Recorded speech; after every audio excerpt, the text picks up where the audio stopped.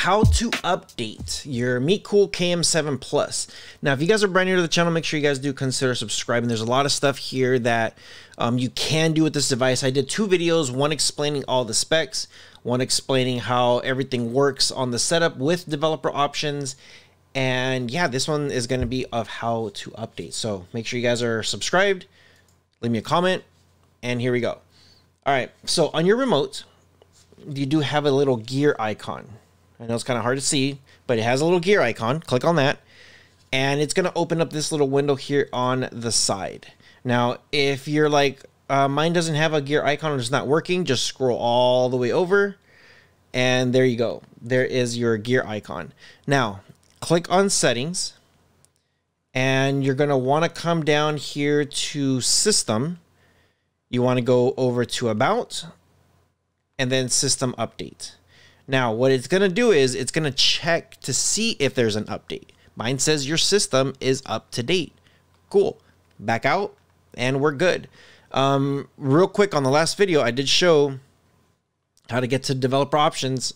Click on Android TV OS build like 7 times, and it'll pop it up. Now, if you do hit the back button once, and then if you do come all the way down here towards the bottom, then you're going to see developer options. So it's pretty easy to find.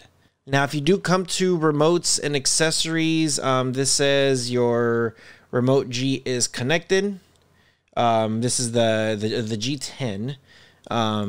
So there you go. If it needs any kind of updates, then you'll be able to do it. Pretty simple. Now, system is pretty much where everything is going to be at.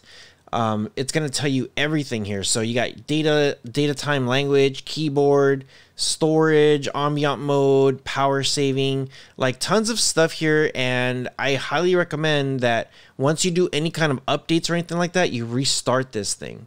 A lot of people kind of forget when it comes to that, like to restart your stuff. Now, as far as your remote goes, everything on this remote is pretty simple. You have like different users that you could do. So choose an account. You could create different users here. It does have that Google Assist. So if you do click on this, it's going to tell you what it is that you want to do. You got to hold it and talk to it.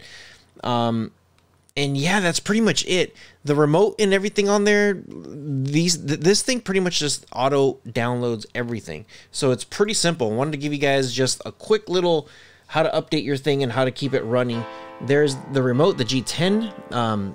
Pretty good remote here. This thing works super fast. With all that being said, I hope you guys appreciate today's episode. Again, just wanted to be quick. Leave me a comment below.